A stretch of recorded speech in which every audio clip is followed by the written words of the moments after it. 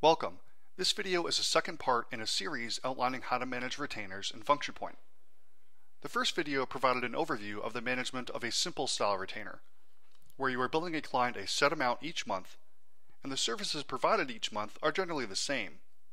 The client is not going to be requesting different types of deliverables from you from time to time that would all be considered part of the retainer.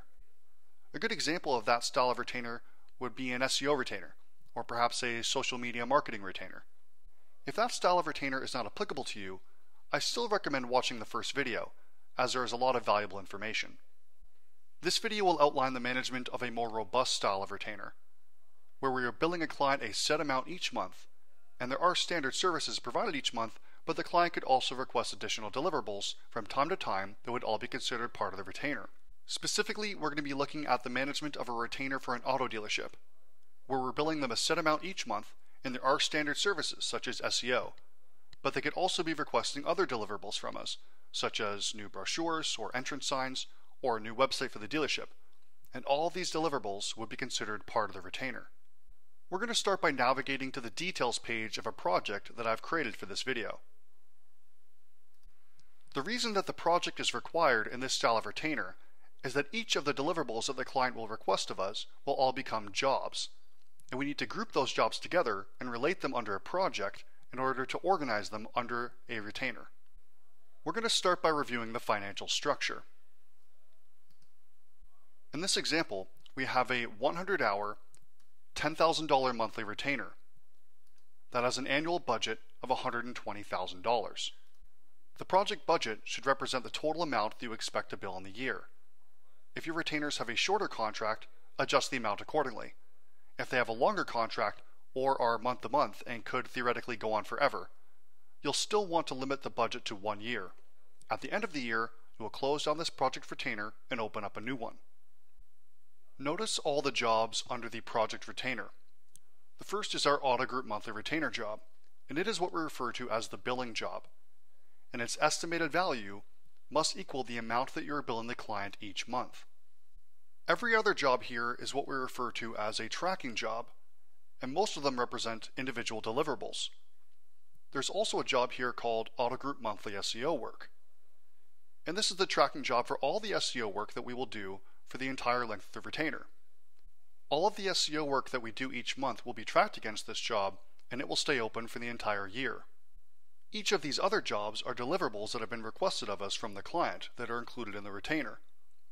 If we want to know when they were opened and what their status is, we can look at the Jobs tab. This retainer was opened on the 1st of August, and we can see that the monthly retainer billing job and the SEO work tracking job were both opened on the same day.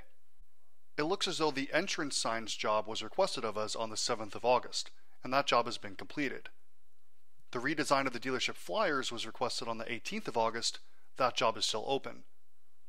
The new website for the dealership was requested on the 5th of September, and that job is still open as well. Every time a client requests a new deliverable that is part of this retainer, you will navigate to the project details page for the retainer and choose to add an estimate, where you will select the service structure and open up the job. It is important to note that no matter what service structure you select, the estimated value of the job that you create must be 0 in both hours and dollars. If we look back at the Financials tab, we can see an example. The Auto Group Entrance Signs job has a simple tracking structure. We can see that there is some design work, copy, and production, but the estimated hours and dollars are 0. The reason is that this job is included in the 100 hours and $10,000 per month that is reflected in the monthly billing job, in this case called our Auto Group Monthly Retainer. Just to reiterate, the estimated hours and dollars of every job included in the retainer must be 0. If you would like to provide hourly budgets for each job that you open within the retainer, you would do so using schedules. If we look at the Schedules tab, we can see that we have a schedule for the Auto Group dealership website. We can see that the website job is starting on the 8th of September, ending on the 20th of October, has 240 hours in the budget, has 89 actual hours against it so far, there's 151 hours left in the budget, and it's about 30% complete. This value is based on how many tasks in the schedule have been marked as completed. So again, if we're wanting to track the budgeted versus actual hours for each of the jobs included in the retainer, we do so by creating schedules for them.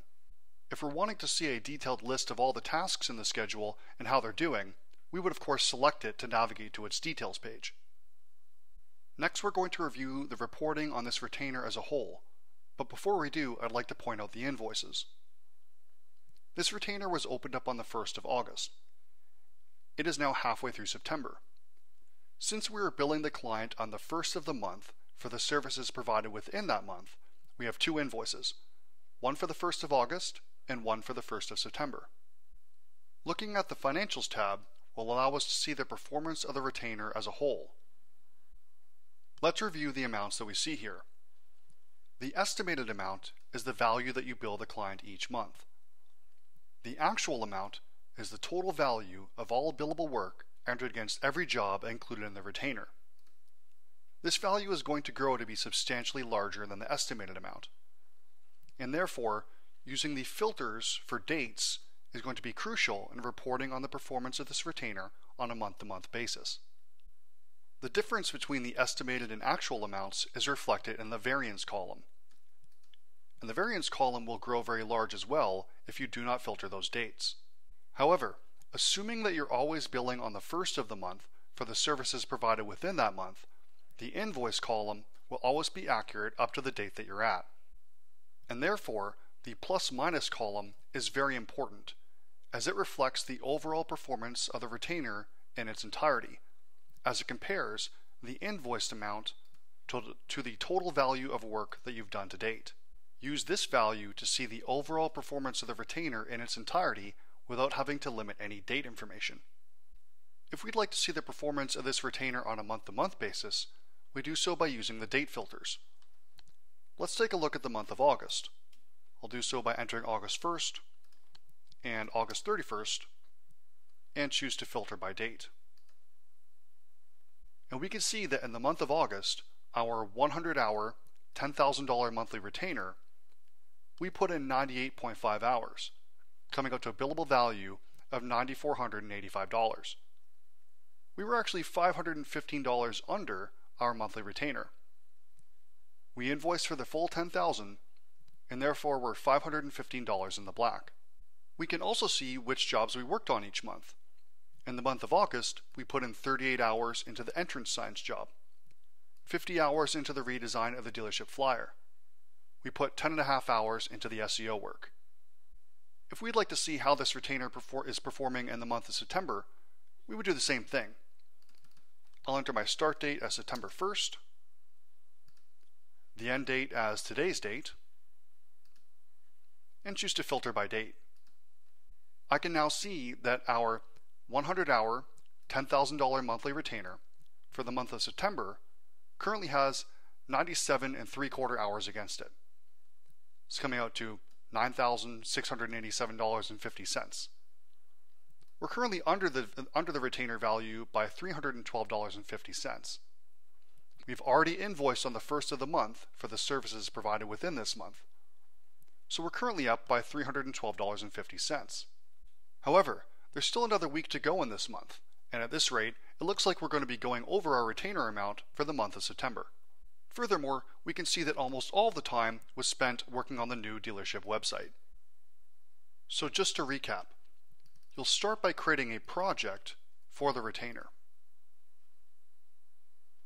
You'll then create a billing job with an estimated amount that reflects the amount that you will bill the client each month. Multiply that value by 12 to get the overall project budget. Every piece of work included in this retainer will then need to be opened as jobs within the retainer project, with an estimated value of 0. Tracking the budgeted versus actual hours for all of these jobs included in the retainer is done by utilizing the Schedules module. With regards to billing, you will bill the client on the 1st of the month for the services provided within that month, and you will bill 100% of the estimated value of the billing job. If you have multiple retainers that you are billing on the 1st of each month, the best process for doing so is to do a job find for the category of retainer and then run a multi-job invoicing session. You will then be able to create invoices for 100% of the estimated value of all the retainer billing jobs with just a few clicks. For guidance on multi-job invoicing, please refer to the help site for valuable information and documentation on the subject. For an example of billing just this one retainer, I'm going to navigate to the details page of the billing job and simply choose to add invoice. The default value is 100% of the estimate. Therefore, clicking on Create will generate an invoice of, in this case, $10,000. You will then be able to see that invoice reflected when you look at the Retainer Project Details page, and of course within the Retainer Projects Financials tab. That concludes this video and the two-part series on the management of retainers in FunctionPoint. Please continue checking out more of our videos, more helpful information on using FunctionPoint.